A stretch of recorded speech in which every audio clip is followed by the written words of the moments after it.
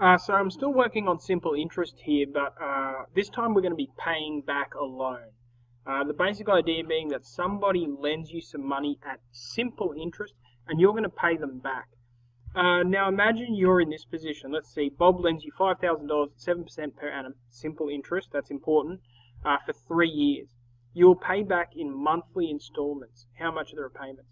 Monthly installments happen a lot when it comes to loans because people get a little bit scared. You can imagine that if Bob lends you $5,000 and says, yeah, pay me back in 3 years. Let's say 2.5 years go by and you decide, you know what, I'm just going to move to Mexico and you're never going to see me again. So Bob wants his money back in small increments. So if you change your mind after 2.5 years, at least Bob's gotten most of his money back. That's why we do monthly installments. Let's take a look at how it works. First of all, we need to figure out how much we have to pay Bob back. Now we can use our simple interest formula for that. I equals PRT. The principal, we borrowed $5,000 at 7% per annum, 0.07, and the time will be for 3 years.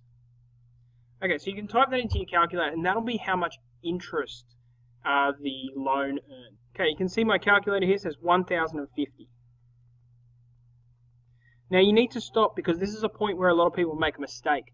A lot of people will say, okay, I need to pay him back 1,050 bucks. Well, Bob's getting a raw deal there. You have to pay him back all of the money. You have to pay him back the principal and the interest. So you have to pay him back the original $5,000 that he lent you, and you have to pay him back the $1,050. So you actually have to pay him back $6,050. Now you have to pay him back over 3 years.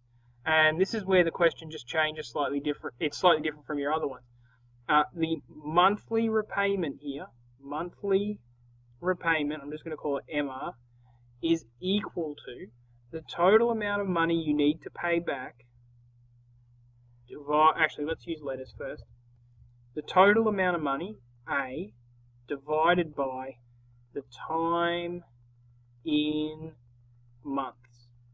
Why the time in months? Because you've done time in years before. Because they're monthly installments, you're paying him back every month. So that's going to be $6,050 divided by 36 months. 36 months because it's 3 years. 3 times 12, 36. Alright, and our calculator, we should get an answer.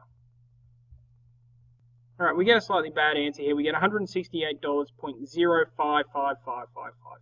We're going to have to round that. $168.05. Go to the nearest cent. In this case, it's 0.06 cents. Okay, you pay him back that every month for 3 years, and eventually he'll get $6,050. You're happy because you needed $5,000 3 years ago. Bob's happy because he's been earning interest on that $5,000 and he didn't need it then, he just had it lying around spare. That's the way loans work. Alright, that's simple interest paying back a loan.